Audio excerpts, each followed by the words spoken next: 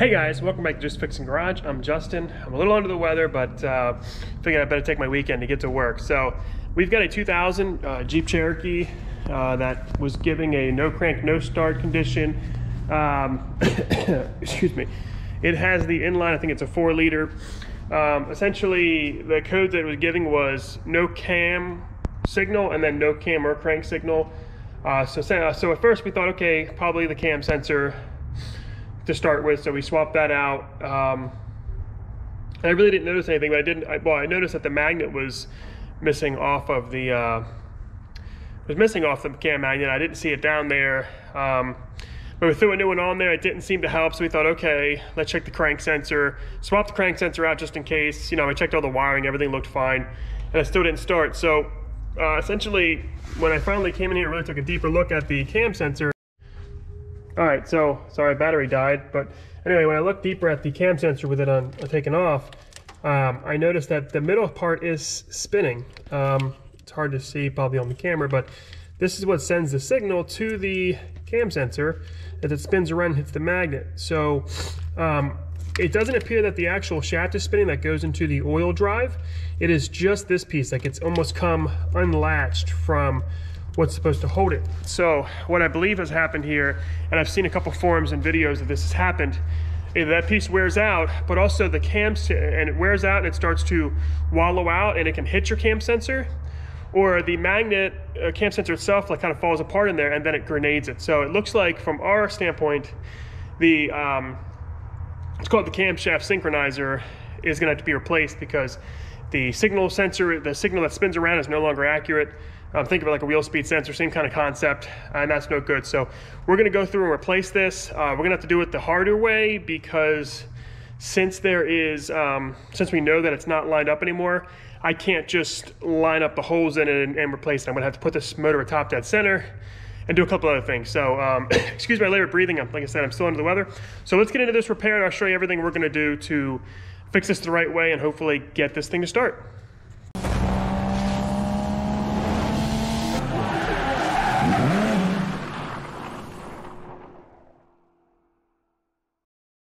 All right, guys, so I mentioned that we're gonna have to get the motor at top dead center.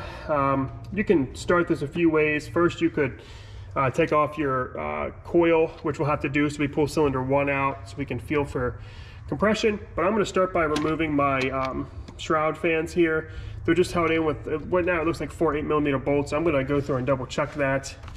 I'm gonna go through and do that and get this all out of my way because I'm just gonna need really clear access to get to the crank bolt so that I can turn the motor over, because the crank bolt is I have this 19mm. So my goal will be free up some space here so I can both see the crank for the top dead center mark as well as turn it over, and then I'll have to pull my ignition coil so that I can find top dead center on cylinder 1. Really all I have to do is crank it until I feel air, and then once I start feeling the air push out, I will watch my timing line to get it to stop at 0 on my on the crankshaft, and I'll try to show you that the best I can. So I'll do that, you guys can follow along, and let's see if I can get access to this pretty easily.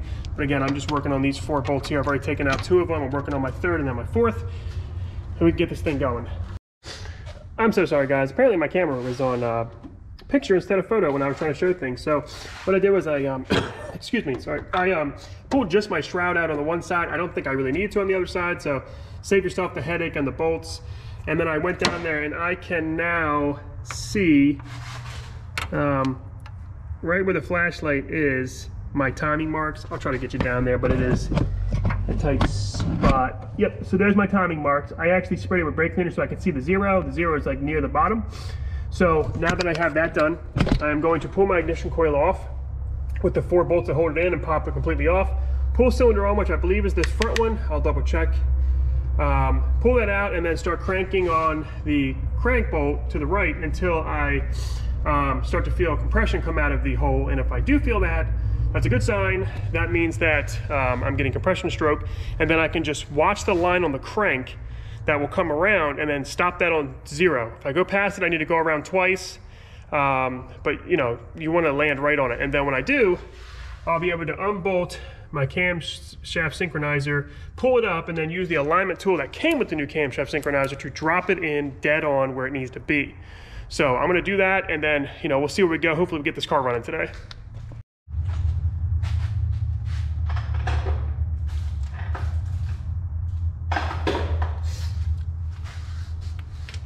It's like 13mm bolts.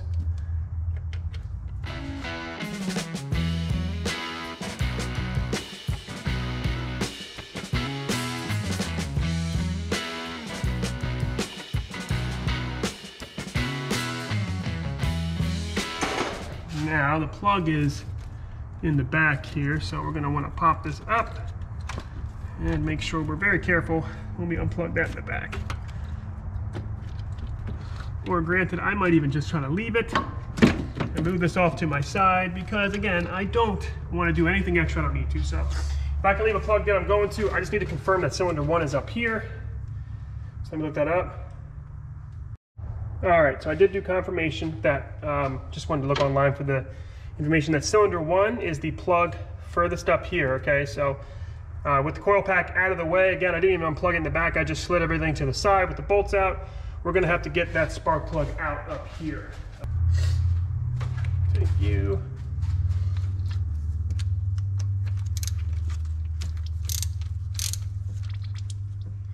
If you're hearing any gurgling, it's because I'm pushing on this hose and the overflow is unhooked, so I'm losing like a spit full of coolant, which I'll top off when I'm all done. Granted, there's plenty in the reservoir.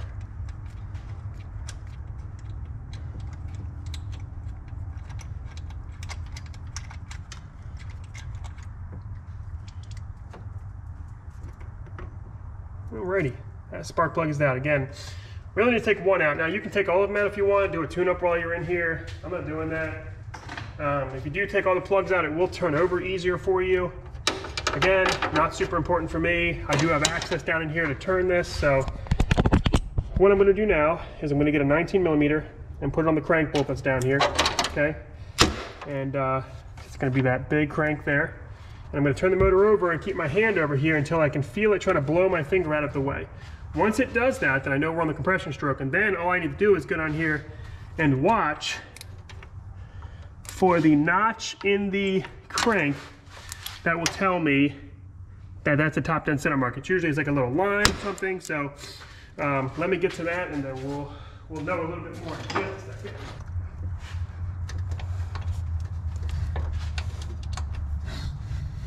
So right now it feels like it's sucking my finger in, not blowing my finger off,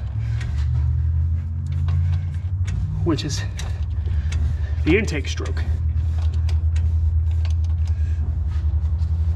which is not the stroke that I need to do this.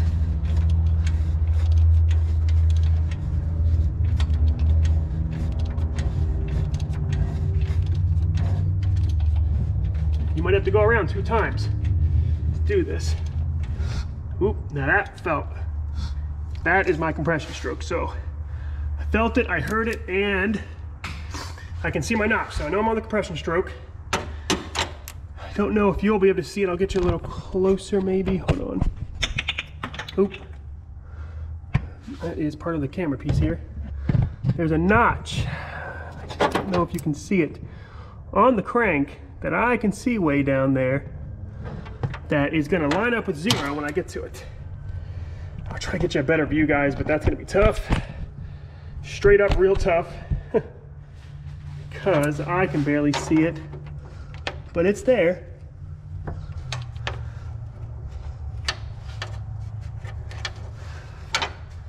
Now I'm going to be real diligent at not overshooting it.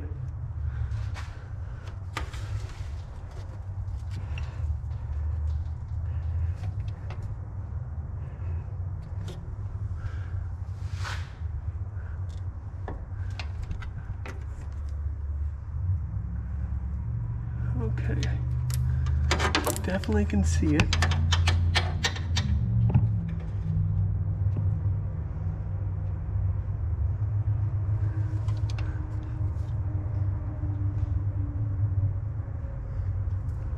Okay, might not be able to see it, and I'm sorry, the camera's not down there, but I can't really get it down there and do it at the same time, so Hopefully you can see that little notch, and getting it lined up with 0 on there. It should be pretty close. I'm gonna check from another angle, but there's a notch and there's a little slip of paint. Again, I waited till I got my compression stroke and I felt the air blowing out. You can probably hear it in the video, okay? And then I kept cranking until I could see the notch. I could see the notch actually right away, but it wasn't close to my timing marks. So then I need to get that timing mark to line up at 0. That means it's top dead center, 0 on the compression stroke. All right, now I need that in order for the camshaft synchronizer to go in straight. If not, it's almost like with a distributor, it acts as a distributor, your timing's off. So now that that's done, I'm on top dead center 1. I can pull my camshaft synchronizer, hopefully pull it out and drop the new one in. So let's look at the new part and then we'll take the old one out. All right guys, before I get too far into this, I wanted to show you this tool and why it's so important for direction. So if you look at the inside of this, you can see that this spins based off of this oil drive and these gears, right? So the camshaft will blend into this and this hooks up to the oil pump. So this is vital to both touching the cam and spinning the oil pump. But alignment is key because this needs to be at the right spot to tell the car where the camshaft is. So on the factory ones, there will be a hole here, usually on the bottom, and a hole in this top piece, and they'd say put a toothpick in it and hold it in place and then put the car top dead center like we did. I mean, and you should be able to put a toothpick in the old one and then you can just drop one for the other. However, we couldn't just do that with ours because this doesn't have that hole, and they've changed to use these alignment tabs. The arrow clearly points to the interior of the car, and you can't just set it on there wherever. Okay, it actually has to go in a certain spot. It's key weight out so that this can go right there, and this is all it moves. So we know that it must get pretty close. All right, so the instructions say top dead center, we're there. Pull the old one out and drop this one in. We shouldn't be touching anything else. We're not gonna turn the motor over while it's out. We're strictly gonna drop it in. So let me give that a shot. Not sure how well you can see down here, but there's a hold down clamp on this camshaft synchronizer that I am loosening.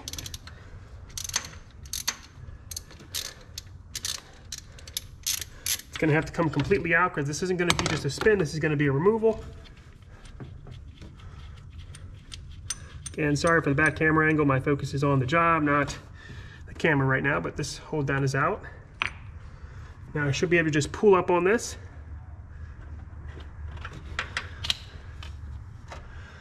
And if we're basing it off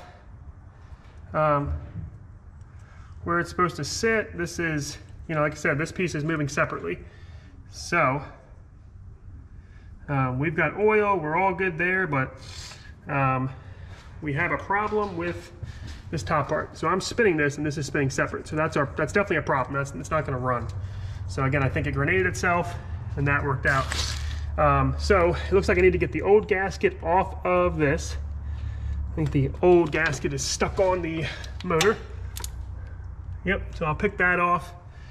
And then hopefully the new camshaft will slide right in. The synchronizer will slide right in. I hope so. If not, I'll be playing around with it forever, which I really don't want to have to do. So, okay, let me get that cleaned up.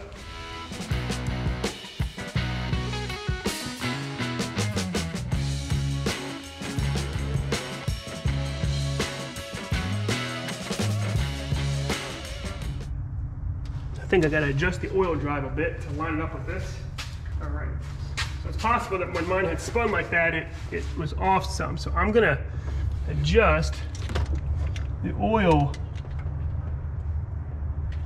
pump part to be straight. So essentially I'm gonna act as this and I'm gonna put it down there and I'm gonna twist it to level it out where it's supposed to be, at least according to all the manuals and whatnot. Because this part is supposed to go in a certain way, so.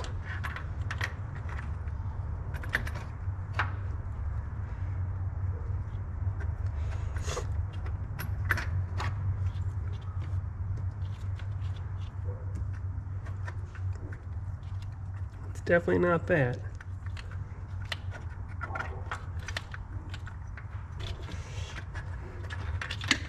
Okay, so I've got to play with this thing a bit. I think I may have overshot it a hair.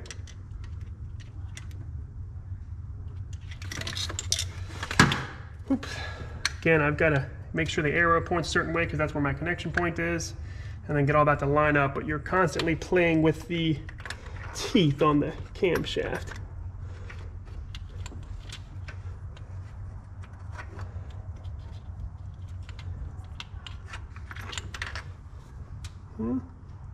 Looks like they do have to be a little bit that way. Let me get my flashlight back up here.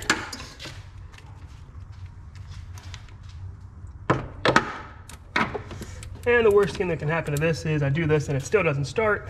Let me see where that need to be.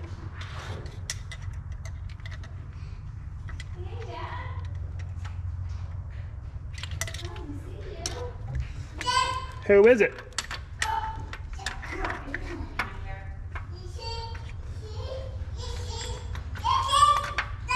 Is there anything in my hair? I don't see anything. There we go, that looks perfect. Okay. Again, I can't tell what you can see. I need to get you closer, guys. I apologize. Got my kids out here and everything. So, now I've got it to drop in. Nowhere top dead center. And my arrow is facing perfectly back like it should, where the connector will be. So, that's all a great sign. I feel pretty good about that. Again, I did have to play with the oil drive a bit. I'm thinking when this thing skipped, it may have jumped the gun a little bit, messed up some stuff. Or when you pull it out, it just turns the gear a little bit, because when you pull it, the gear may have moved with the old one.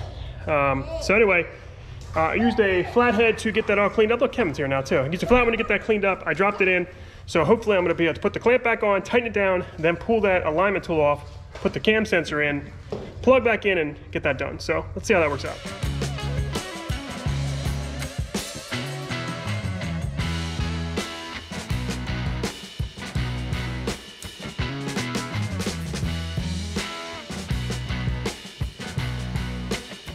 All right, guys, so you can see the new one is in there. And again, I mentioned that I had to use that alignment tool to get it in there perfect with the arrow facing back. And the reason is because the new ones don't do like the factory does, right? So if you look at this, oh, my Allen wrench fell. Anyway, there's a hole right here. And you're meant to line this up together. And what's nice is I can still put it there to see what the alignment should look like. And it is dead on when this is at alignment where that one's alignment is for that spinning piece. So I'm really confident that my top dead center was perfect. The car is exactly where it should be, so that's great. But again, if you get an OEM, it probably will have the hole here and you'll use that as your alignment. You'll put like a toothpick through it or an Allen key, which I didn't, it fell out. Put the car in top dead center, which honestly, you could do that. You could do that without pulling a plug if this wasn't broken. Because you could just turn the car over till it lines up and then drop it in. That would be fine, but I couldn't do that. Anyway, it's in there, it's tight. I'm gonna put the camshaft sensor back on, put my plug back in, put the coil back in, probably turn it over before I even put my fan back in, just to see if it starts. So here's hoping. We know this thing's trash, and I'm hoping this will be good, because my buddy has moved to Florida, and he had to leave this behind for me to fix it until he could get it there. So, all right, Jeff, let's see if we can get it going.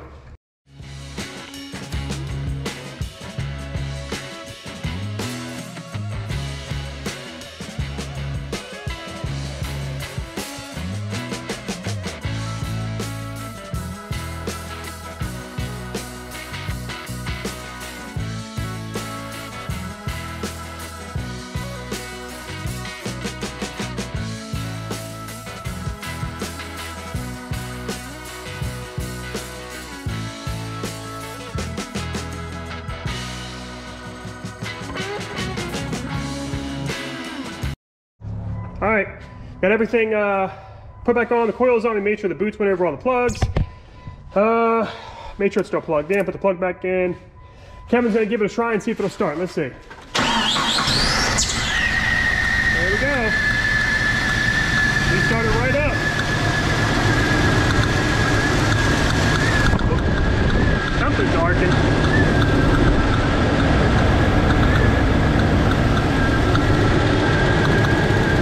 Go ahead and turn it off, Kev. Guess what? It's running, which is great. We fixed that. But I thought I had all the boots over the plugs, but one of them's not. That ticking you're hearing is the spark crossing a gap. So I've got to pull this thing off and guide that one stubborn boot back over the plug. But guess what? It started right up, and honestly, it was purring pretty good. So I think we're good to go. Now, I will say, technically, there's like a computer alignment that you can do too with these. With that alignment tool, I think it gets you like so close that it doesn't matter.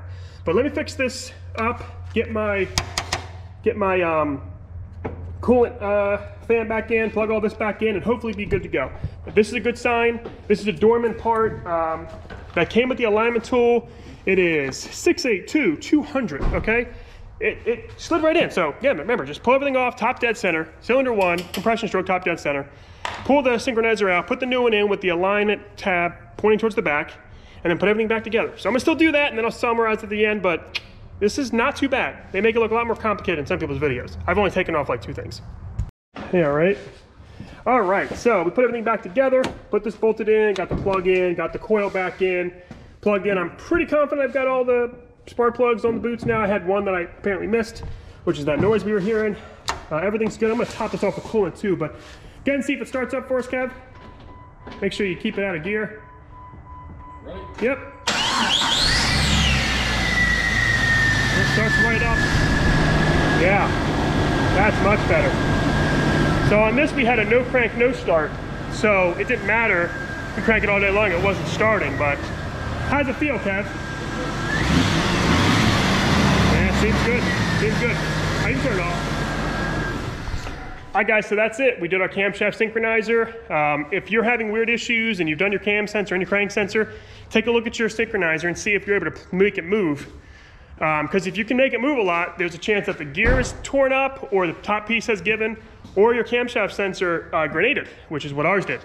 So I'm glad to have this good to go. I'm gonna send it out and probably take it for a test drive, make sure all is good. And if this was helpful to you, please like, subscribe, and help me out. We're over 1,000 subs, so I can't really complain. I guess my next goal is 1,500. So see you guys.